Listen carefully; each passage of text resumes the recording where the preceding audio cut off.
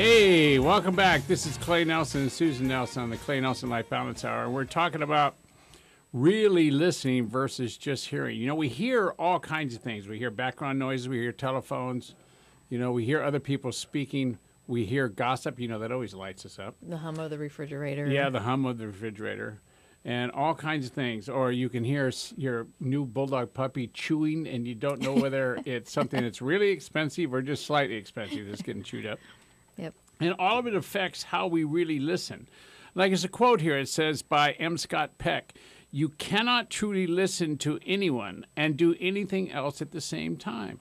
You know, I did a show one time about multitasking and how it costs you relationship because you can't hear people when they talk to you when you're doing other things besides listening. Mm-hmm.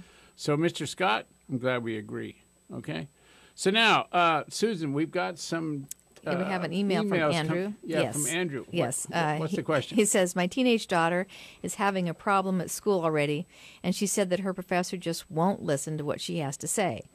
So how would you recommend she approach this person who is in authority over her? Yeah, so I mean, it's a good question. And what if you changed it a little bit and said, my parents don't listen, my brother doesn't listen, you know, my boyfriend doesn't listen, my girlfriend doesn't listen, so it's all about the same thing. So now, what do you do if you're speaking and you clearly know you're not being heard? Number one is you recognize the fact that the way you're speaking isn't getting their attention. So you have to, you simply just say, hey, I got to tell you, it doesn't sound like you're really listening to me. And based on what we're talking about, I'm really not getting over to you what I really want to get over to you. So could we start over? And I'm going to say to you now, exactly what I want you to hear. And then you say back to me what you want me to hear. And that's how you do this. That's the game you play. So it's all about straight talk. It's no different than we're talking to CJ. Remember we had, this week it's been a big week. CJ, as we did with all our kids, when they turned 17 or 18, they get a car. Okay? But we don't just go and buy them a car. No, we don't. They have to get to a point in their life where they're willing to say, hey, you know what? I've got so much to do, I can't do it all. They have to bring it up, just like CJ did. Yeah. And then we surprise them, and we drive off to the store and see what we can get. Yep. So it's all about, one, being able to make sure that you've really been heard without any distractions, and two, taking action on what you hear. I mean, it's really cool.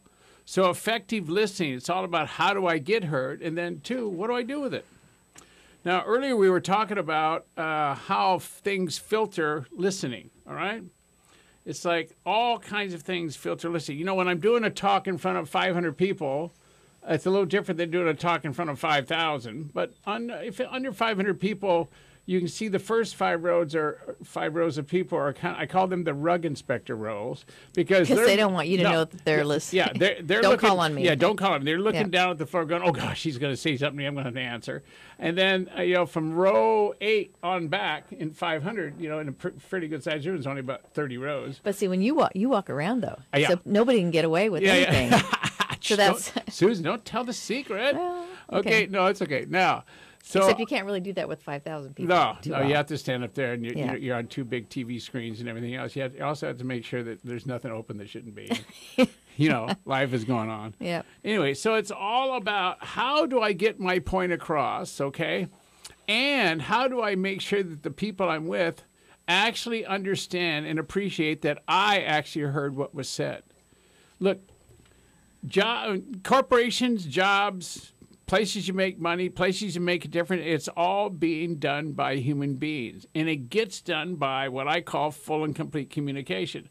And without that understanding and assurance that what is being said is heard, okay, or what is disagreed to and needs to be changed is heard, unless hearing actually happens, people get frustrated, people give up, people want to quit, people really get to a place where they feel less about themselves because they don't feel heard.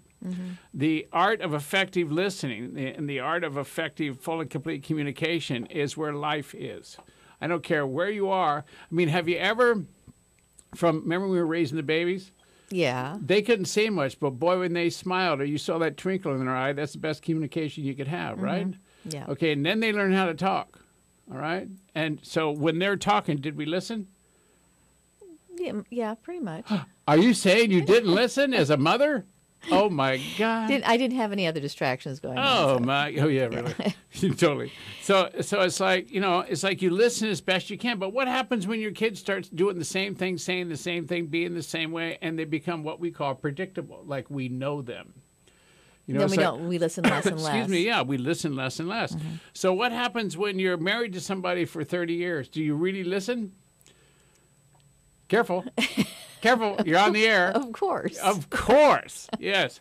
No, but the point is that the longer we, quote unquote, be with people, the more we think we know them, the less we listen. So think about that. So that means, that means that the only relationship that are authentic are the new ones. That doesn't make sense, does it? No. No. So it takes an active effort to listen to the people that you spend a lot of time with, whether you're at work, or whether you're married to, or just dating, or kids that you're raising, or a baseball team you're working with, or, my God, anything else. Or how about this? How about, you go to the grocery store at the same time all the time, or you go places where you see the same people all the time. It's like you already know. You already know what they're going to say. You already know, their lifestyle. You already, you just have pre-assumed who they're going to be, what they're going to say, what their direction is, kind of like who they are on the planet. You know what I mean? Yeah. So you don't really listen to them like a new person. You assume them. You assume them. That's right. That was our last show. Yeah. Wasn't So it? what would it be like to really listen to everybody you come in contact with like new every single day? Like a new possibility. Like be unfiltered. What would that be like? I mean, wow. Okay. So think about that. That'd be pretty cool. Yeah. So listen. Listening is defined as hearing with intention. Listening, hearing with intention means like to listen to the sound of the waterfall. Listen and pay attention, like listen to the teacher. Okay? Pay close attention to it. Like you can say that you do these things when you are listening. Rarely do any of us listen 100% of the time. But think about this. What if we really did? What if when we were listening to someone else, that means we weren't talking? It's kind of like what you're doing today on the radio show. You're listening to me. And in the breaks, I'm going, how come you're not talking very much? And you're going, because you're talking a lot. I'm listening a lot. Yeah. So I'm listening a lot. That's the name of the show, Clay. Oh, okay. So now, what would it be like? Think about this. Listening is really an art. It takes practice. It's like being a good, draftsman or an artist or someone that build something really well. It takes a lot of practice. So listening also requires practice, all right? It requires understanding. It requires appreciation.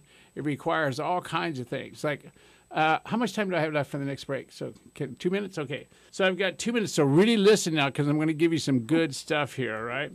Listening is all about being involved with and related to as much as is humanly possible with another human being. Listening is all about, or actually you could really listen to nature. You could listen to the night sky. You could listen to silence. That would be lovely. Yeah, Yes. a good example of that is since we, put the deck on the back of the house and everything else, we go out at night and we finally get to see the starry night and we can actually listen to the quiet.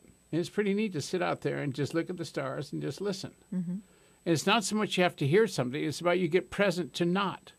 You get present to not having all this chatter going all the time. Not the phones ringing. Yeah. Not the dog walking on the deck. And wonder what he's chewing up.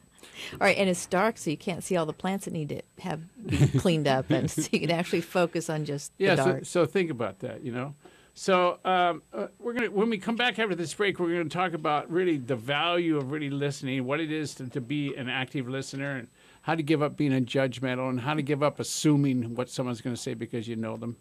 So you're listening to the Clay Nelson Life Balance Hour on KZSB AM 1290 and the News Press radio station. So thanks very much, News Press. So get on back here.